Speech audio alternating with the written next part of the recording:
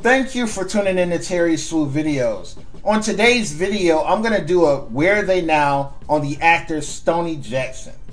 Now, I grew up in the 80s, and I thought Stoney Jackson had the coldest Jerry curl on the planet. He had the best Jerry curl of the 1980s, in my opinion. You had Michael Jackson, you had the Barge, you had a lot of singers that had Jerry curls back then. But Stoney Jackson had the best looking Jerry curl of the 80s. His hair was flawless. He made me want to get a Jerry curl. But my mother never allowed me to get a Jerry curl. She was never going to allow that. Now, Stoney Jackson appeared in several TV shows and movies throughout the 1980s. He started off as a dancer towards the late 70s, and then he transitioned into an actor. He appeared on The Love Boat for a few seasons in the early 80s, and then he got a starring role on a TV show called The Insiders in 1985. But this show only lasted for one season. And then he moved on to 227, where he appeared in a few seasons of 227 towards the late 80s.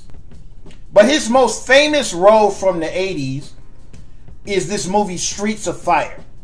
In this movie Streets of Fire, he plays the lead singer in this R&B group. In this movie, he shows off his dancing abilities. And I thought he did a great job of acting in this movie.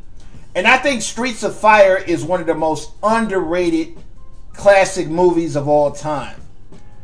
I advise anybody to check it out. It's really good. And he shows his dancing abilities. This man could dance. He could act. Streets of Fire is one of my favorite movies of the 80s. And it's a very underrated movie. I advise anybody to check it out. And then in the 1990s, the most famous movie he plays in is Angels in the Outfield, where he plays a baseball player. Angels in the Outfield was a highly successful movie, and it's probably the most successful movie that he ever appears in his entire career. And he also appeared in the movie Trespass with Ice Cube and Ice-T.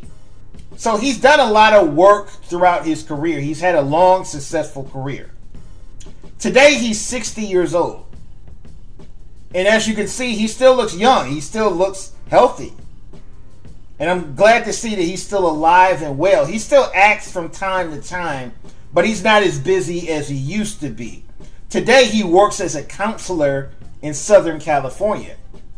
He's married with 2 kids, and I'm just happy to see that he's still alive and well.